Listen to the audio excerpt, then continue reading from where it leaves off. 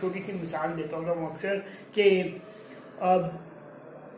आप लोग यहाँ किस तरह आए हैं, पैदल आए हैं या गाड़ियों पे आते हैं ऑफिस? सब अपनी अपनी कार से आ रहे हैं, ठीक है ना? तो इसका मतलब है all of us sitting in this room are wheelchair users. आपकी व्हीलचेयर है जिसमें व्हील्स भी हैं, चेयर भी है, वो बाहर खड़ी है क्योंकि आपको उसकी ज़रूरत पड़ सकती है। अब कई बार की व्हीलचेयर अंदर तक आती है क्योंकि उनको यहाँ तक ज़रूरत है। इस वक्त हम इस किस्म की व्हीलचेयर पर बैठे हैं जितनी हमें ज़रूरत है।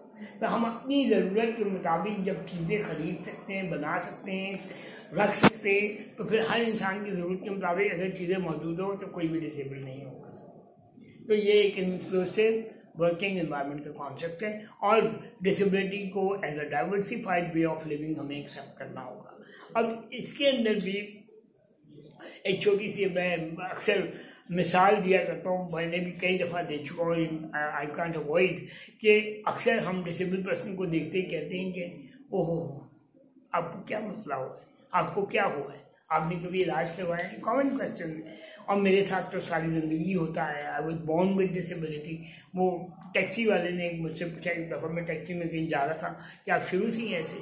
मैंने कहा हाँ जी मैं शुरू से ऐसा हूँ। और मेरे लिए क्वेश्चन कोई नया नहीं है। तो मैंने फिर उसने पूछा जी आपने इलाज करवाया है? मैंने कहा हाँ करवाया है, काफ़ी बेहतर हूँ। फिर मैंने टैक्सी वाले से पूछा आप शुरू से कैसे? मुझे क्या हुआ? मैंने कहा आपका रंग थोड़ा सांवला है, आपने इलाज करवाया। फिर खामोश हो गया। लेकिन जब मैं उतरने लगा तो मैंने उससे सॉरी किया। मैंने कहा आप बुजुर्ग हैं, आपने माइंड तो नहीं किया? कहते नहीं, मैंने आज नई चीज़ सीखी, हम अपने आप को समझते क्या है।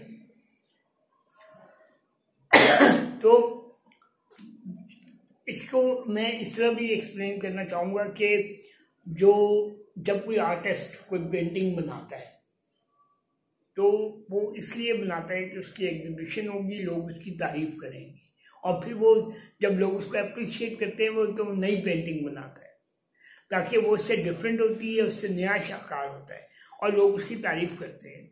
इसी तरह हम अल्लाह ताला का शाहकार हैं। अल्लाह का नाम एक नाम है मुसव्विर, और हम सब उसके शाहकार हैं। तो क्या अल्लाह ताला जैसा मुसव्विर अपने शाहकार में कोई कमी छोड़ सकता है? नहीं ना। तो कमी किसमें? हमारी बनाए हुए इन्वायरमेंट में, हमारी बनाई हुई लैंग्वेजेस में, हमारी बनाई हुई सोच में और टेक्नोलॉजी में। अगर हम उसको ठीक कर लें, उसके अंदर कमी तलाश कर लें, तो कोई भी एक्सक्लूडेड नहीं होगा, एवरीवन विल बी इंक्लूडेड। अगर हम डिसेबिलिटी को सोशल पर्सपेक्टिव से देखना शुरू कर दें, this is very easy to explain. ये थोड़ी सी बातें, अगर आपके ध्यान में कोई सवाल है, कोई चैलेंज है डिसेबल लोगों के साथ काम करने में, you can ask me any time. मैं उससे ज़्यादा अच्छे तरीके से इस पर बात कर सकता हूँ। देखिए